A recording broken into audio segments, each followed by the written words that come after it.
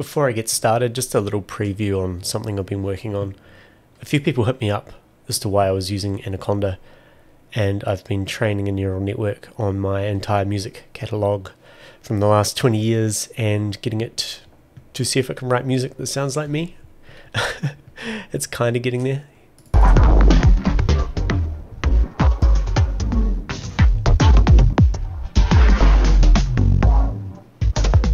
It really likes drums at the moment.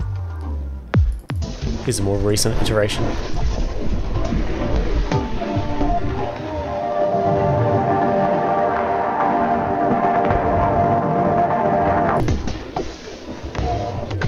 So anyway, I'll be getting into that more down the line. That's just a bit of a side hobby, something I've always wanted to do but didn't really have the time, and now I'm just starting to get into it. So no doubt when that's more developed I will talk more about it. Okay, so we're looking at this pitch to MIDI machine. I've done a little bit of tidying just before I started this session. What I have is some audio tracks with new samples. I've just got some melodies, some vocals and some bass. I've also just got a couple of instruments so I can play some notes. You can see I've got my push set up here. This is going into a group which contains the pitch to MIDI center device, which you can see here. It's all still quite simple, and that's sending it over to this MIDI track, which just has a grand piano at the moment. So I'm just going to play through some of these samples to show you how it sounds as is.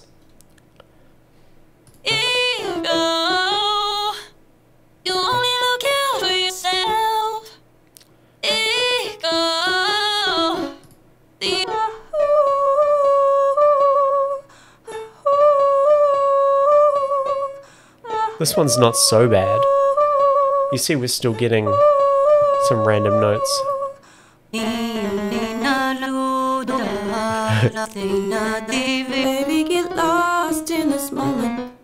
This one's a bit nuts. Burning bright in the night sky. It's you and me. Another day. I also had to do my favorite task, which is going through stock vocal samples. Always a good time. Over on the melodies, this is a bit different. I've tried to mix it up a bit. I've used some dry stuff and some stuff with verbs and stuff. So this one is all over the place.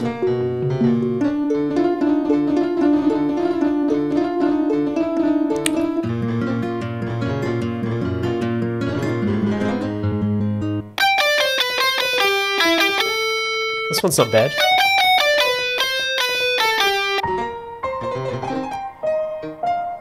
So you can hear, I think the reverb of this is screwing it up.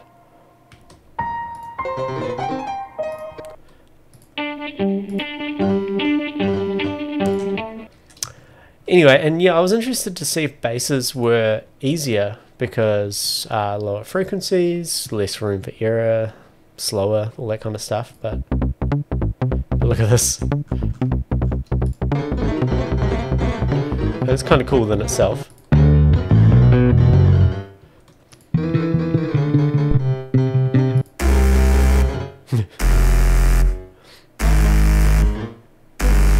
Maybe all the higher harmonics, especially like really out there stuff, it's pretty intense. This one I've just got a sine wave, so this is a good kind of baseline test.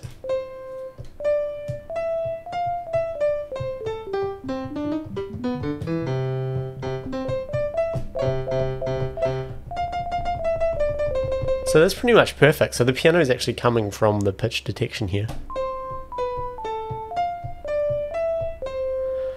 Something a bit more.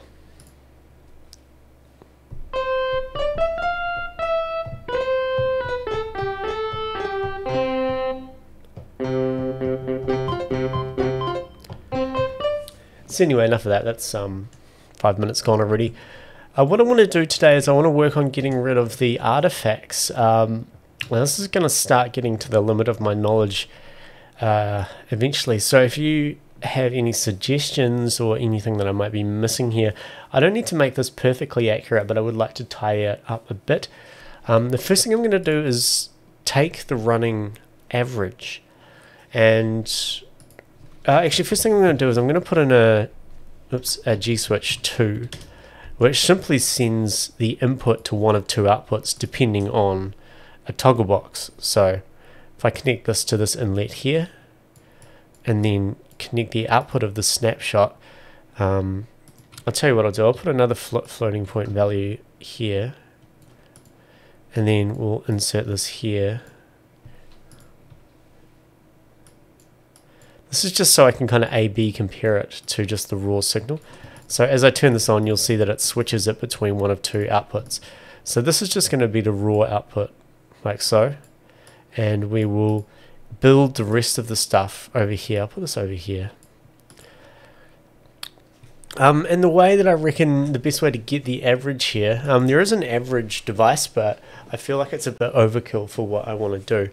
I'm just going to use the ZL objects. So we have a ZL group, which takes the input here. So the input's coming out as a massive list. If I was to print the output of this to the console, you'll see we're just getting continuous values over and over. And if I go ahead and play something here, so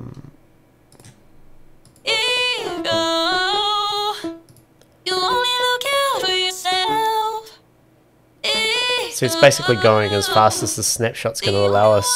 So if I bring this up, we get a much slower rate coming through. So I'm going to use a ZL group. What a ZL group does is it groups things coming through and then puts them through, almost like a capacitor, I guess. Like it kind of, you know, if I say ZL group 10, and let's start feeding it through this output here, and then I put a print here, and we'll turn this on.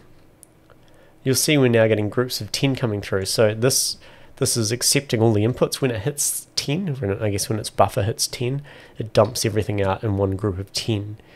And the cool thing with that, well, let me just get something playing so you can hear that. Of course, we can speed this up by bringing this snapshot millisecond value down.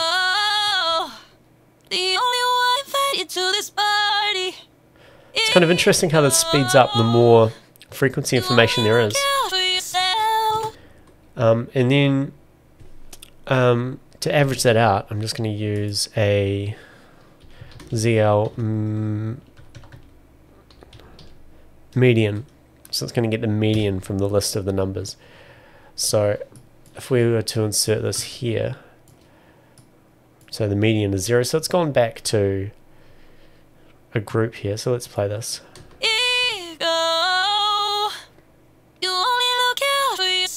So this should be basically giving us a running average of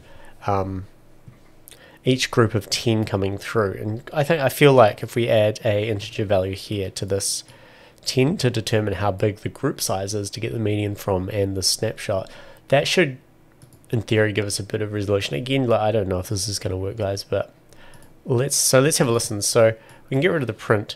I'm going to send this across here. So this is our raw signal. Let's turn it on.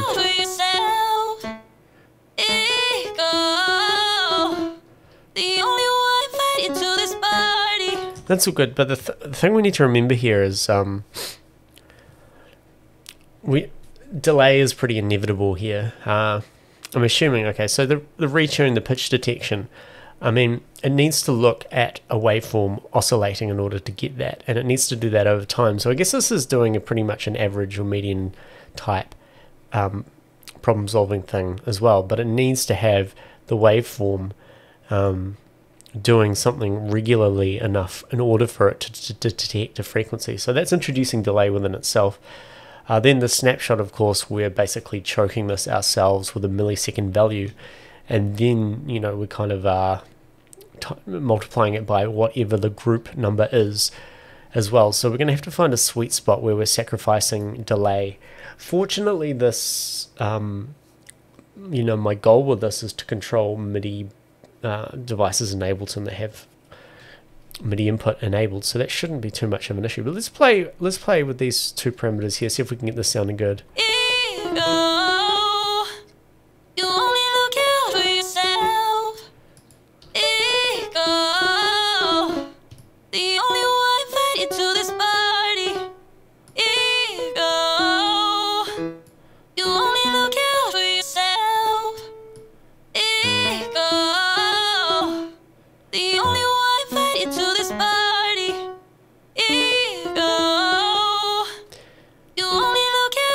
Okay, let's try something a bit crazier. It's you and me. Another day in paradise. Our souls all free. Let's stay right here forever, 'cause you're all I need. Okay, we got some harmony there. That's not ideal.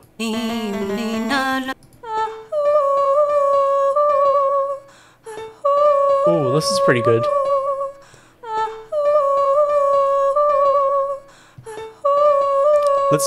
Let's switch this to raw. Okay, this one was good already. I'm gonna add one more thing in here, just so. Yeah, I'm gonna give it a minimum and a maximum,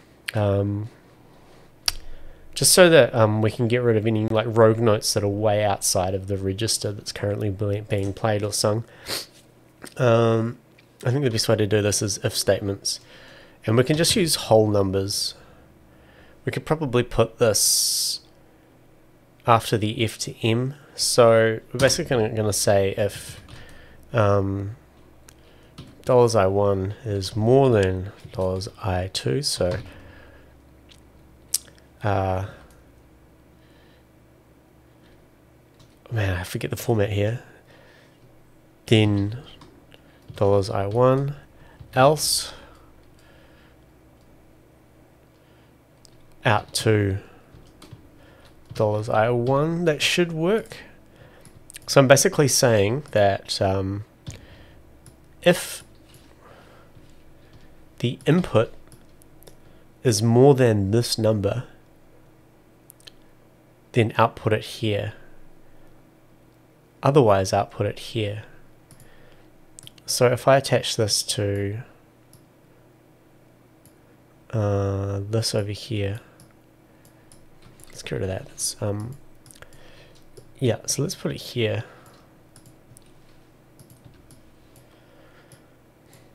So if this number is more than this number, then output it. We want it to come out of this one. Let's get that real crazy guitar sound going. So nothing's coming through because we've got 0 here.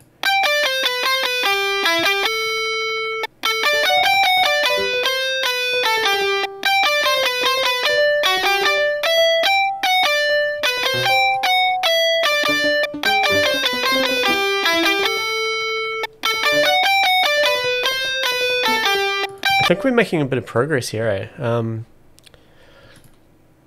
So we also need another one of these. And if I believe this should work, if I take the output here, this should allow me to set the maximum and the maximum and the minimum.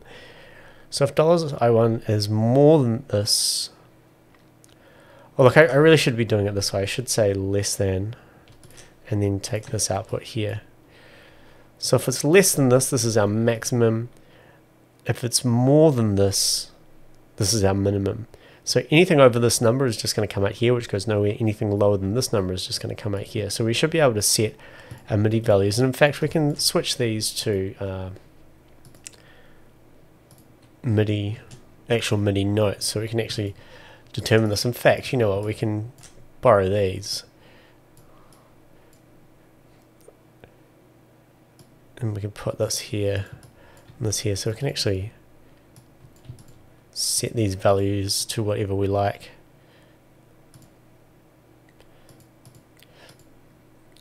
Yeah, okay, let's have a look.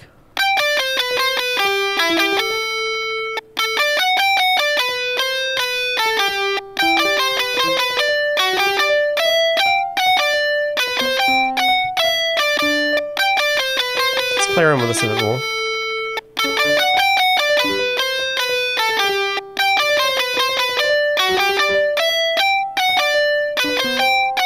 Try something else.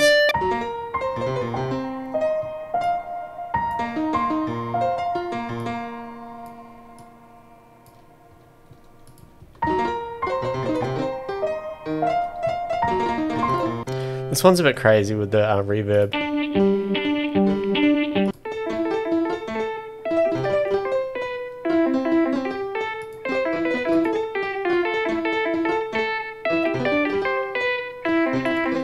The cool thing about this is it should be getting rid of the negative 999 value.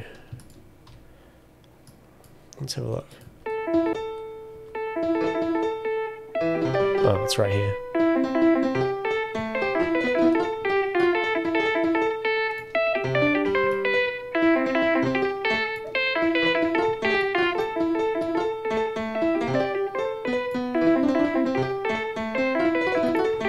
I'm also going to put a speed limiter,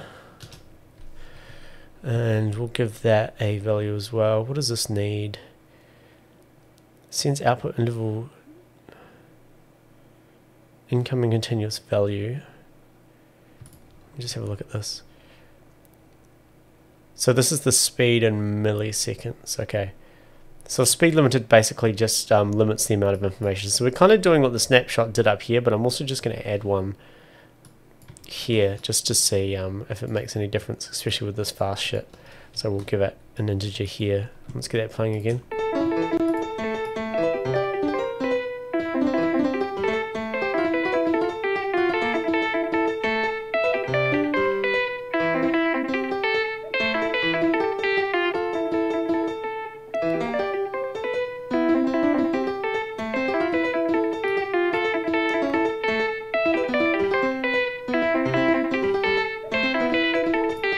Try this crazy one again.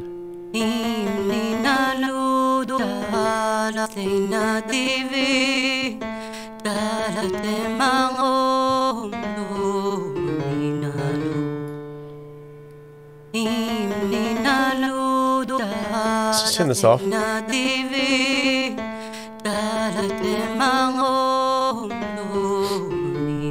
Interesting stuff. Oh, let's you know, for fun, let's just put a corpus on this. Let's do this just end the video with the kind of what I intended. Of course we need to put this corpus before everything, not make the mistake we did in the last video. And we're going to take the MIDI from grand piano, turn on the frequency, we'll mute the grand piano. Try something else.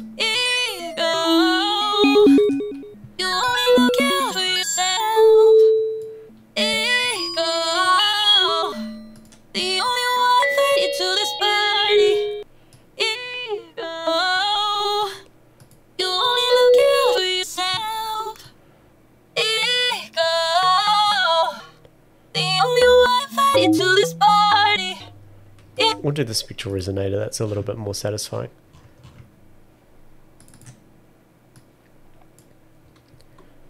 MIDI from grand piano.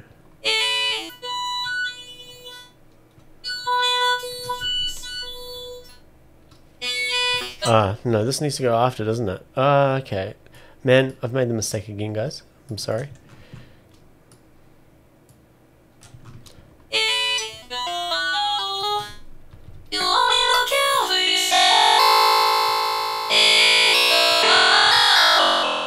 Now I'm interested in the corpus again.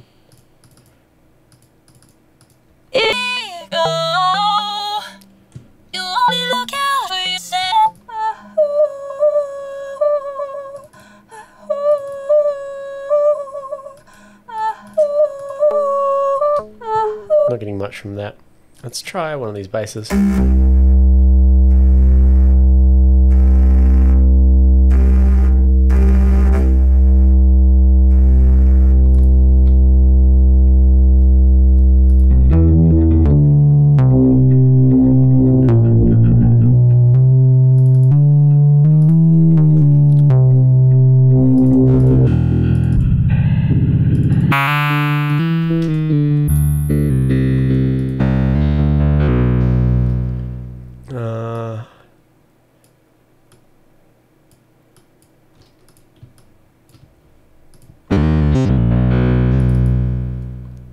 The original of this.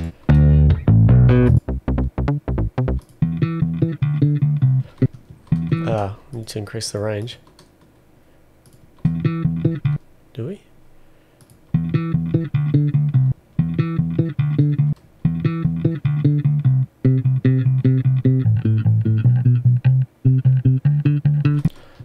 maybe the speed limit is screwing it up.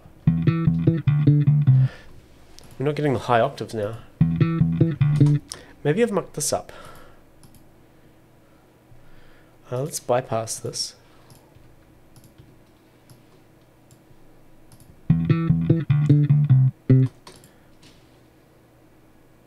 Wrong one. Oh no.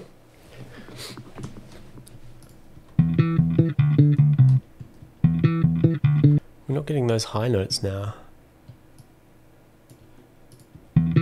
I don't know if we ever originally were, actually. Of course I've turned this off. Alright, I'm going to stop. My brain's foggy. Yeah, I'll have to think a bit more. Again, if you have experience working with this kind of thing, and you can offer any insight on how we can smooth it out a bit better. I know we're kind of reinventing the wheel here, but you know, it's good for the brain, man. Alright, hope you're doing good.